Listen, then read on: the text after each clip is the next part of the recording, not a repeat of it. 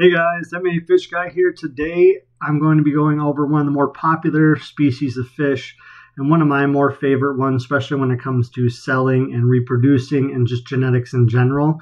That's going to be the guppy.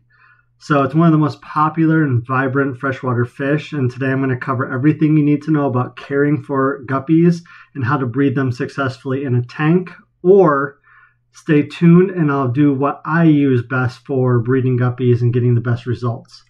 So first off, when it comes to the tank setup, guppies are pretty adaptable. We all know that. Whether you've been in the hobby for 6 months or 6 years, you've probably had a guppy at one point in time. They thrive in a tank that's at least 10 gallons, but the bigger the better when it comes to it. And with guppies, usually you want to keep it 1 male to 3 to 5 females. That way, if there's any bullying or picking or overbreeding, anything like that, the females can kind of get a break. And lots of hiding spots are definitely a good thing. So, like I said, a larger tank is even better to ensure that they have space to swim and basically get away from the male. So make sure you're using water conditioner to remove any of the harmful chemicals from your tap water. Especially nowadays, you never know what's in the tap water. And they prefer a temperature about 72 to 82 degrees. I usually have better luck in the 78 to 82 degrees Fahrenheit. So a heater is crucial. If you don't have a good heater and the water's fluctuating in temperatures, you're just going to have problems. So when it comes to the pH of the water, they're really not too picky. Anywhere between 7 and 8 for the pH. Ammonia and nitrite, you want to keep those as low as possible, especially the ammonia and nitrite. You want to try to keep those at 0. The nitrates, you really should try to do it under 20 ppm. So when it comes to feeding guppies, these guys will pretty much eat anything that fits in their mouth. So whether it's frozen brine shrimp, bloodworms, flake foods, pellets, live foods even, they'll eat it all. So now when it comes to breeding, guppies are live bears, which this is the coolest part about these guys.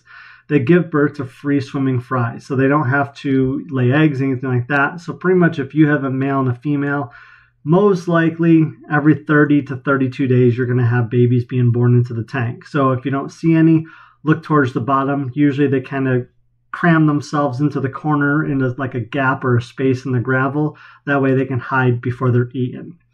So when it comes to sexing these guys, it's pretty simple. So the males are usually going to be more colorful. They're going to have longer fins. And the females are going to be less color. They're going to have a gravid spot, which is that black or pink spot at the back of their belly. And also when it comes to the anal fin on your males, it's going to be more of like a rod shape. Whereas the females, it's going to look like a normal fin.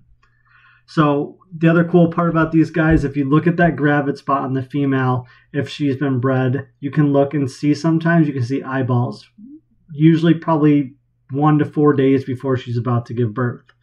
So there's 2 different ways that you can ensure survival. The first one is going to be a breeding box. You can buy these pretty much at any pet store, and it's just another net box that goes inside of the aquarium. That way the female can go in there, give birth, and then you scoop her out once she's done. So the other way that I do it is I take a ton of Java moss, throw it in a tank, and let the babies survive off of that. They can swim into it. The females can get out of the way of the males. The babies can get out of the way of all the adult fish. And the Java moss is just amazing for survival. I've had much better survival rates when it comes to using Java moss versus the breeding nets. Because the problem with the breeding nets is even if you're not home or anything like that, they're going to give birth. And if you don't get that female out, she's going to start eating them pretty much as soon as she gives birth.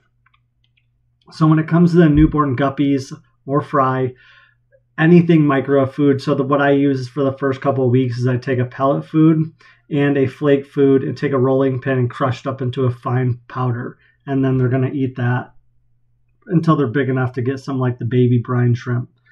So when it comes to doing water changes, 10 to 20% water changes every week can ensure good quality. But I've gotten to the point where I do probably 40 to 50% once a month, and I've still been fine with that.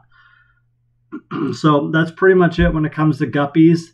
But the one thing I want to share with you is how I'm successful in breeding these guys in the past. If you get a stock tank, you go to Tractor Supply, get a stock tank that's like 50 to 100 gallons. You put 3 to 5 males with about 15 to 20 females to start.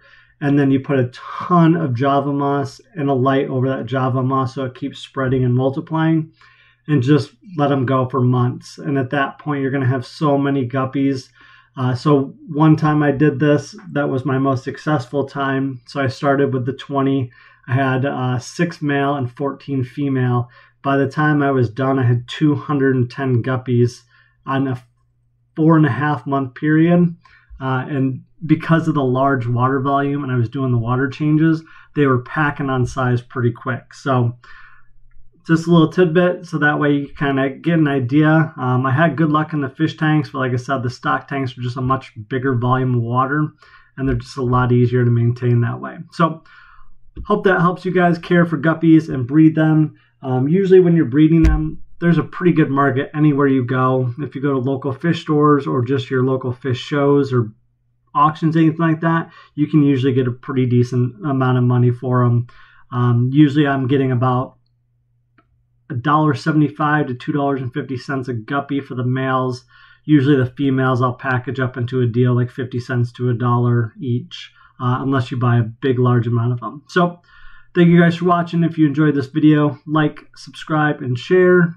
And if you have any recommendations on the next video I should do, please comment down below.